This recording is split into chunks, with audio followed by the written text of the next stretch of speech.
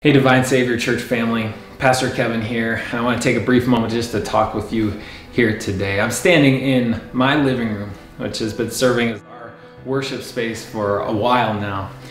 And you have been worshiping in your living room, your kitchen, your office, wherever you found to connect with us online. And there's been some tremendous blessings that have come out of that. And yet we are so excited to once again offer in-person worship starting this Sunday, September 13th. What a blessing and a privilege it'll be for those of us who are able to gather together to encourage one another. And I know that not everyone is yet comfortable or able to do that in person. And so we're going to continue to offer our online worship. That'll be there as well. And we hope that you can join with us there as well and engage with God's Word through that platform. What a blessing that has been for us and will continue to be for us. I want to assure you that our leadership has thought long and hard about these decisions and about the policies that we're putting in place as we return to worship. And I know that for some of us, those policies, the requests, the requirements that we're making are going to go too far. And then for others, personally, they're going to go not far enough. It's a delicate thing. It's a tricky thing as we strive to create a balance. But what a blessing that we know that we are brothers and sisters in Christ.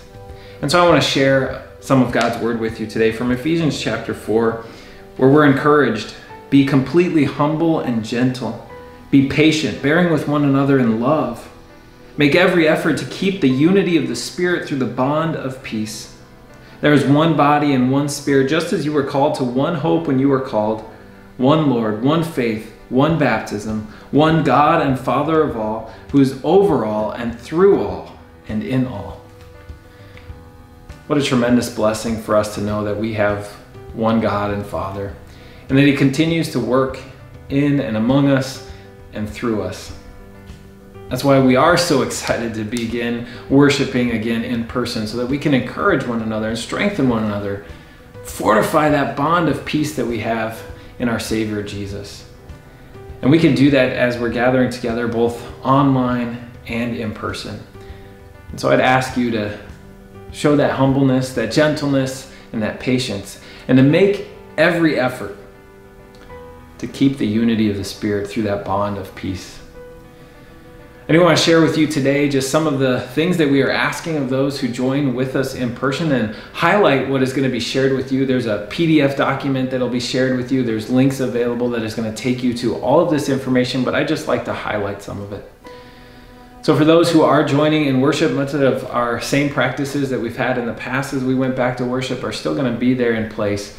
We are asking that everyone who would come to worship wear a mask so that we can protect one another that way, especially since we can spread this virus and disease even if we are asymptomatic, we're not showing any signs of it.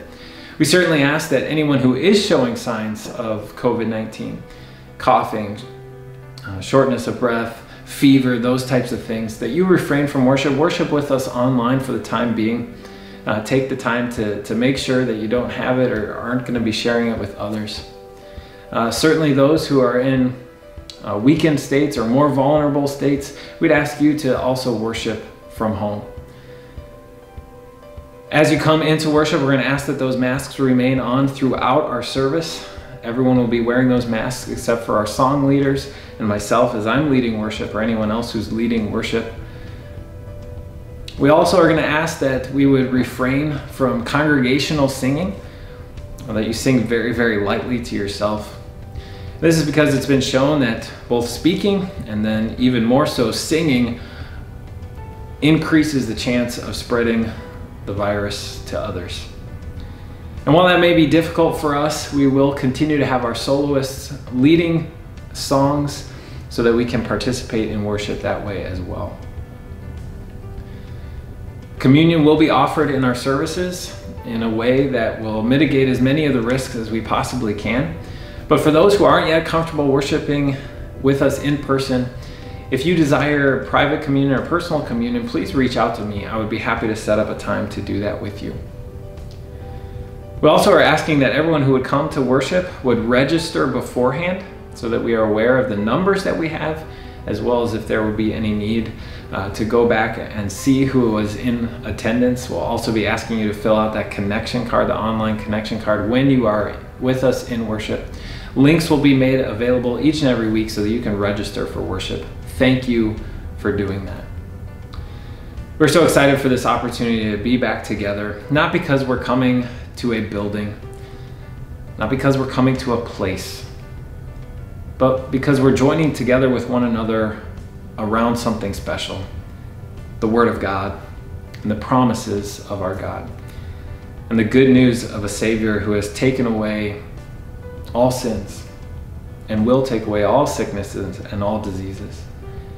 Thank you very much for your continued support of our ministry. And finally, that's the last thing that I'd like to ask of all of you, whether you're worshiping in person or online. Engage with our worship, engage with our ministry. Find ways to serve.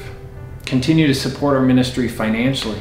Pray for one another, encourage one another through the chat, through reaching out, so that we can continue to move forward in ministry in spite of COVID-19.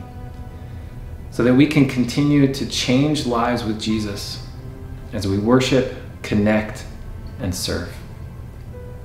God's blessings to each of you. Thank you for your time.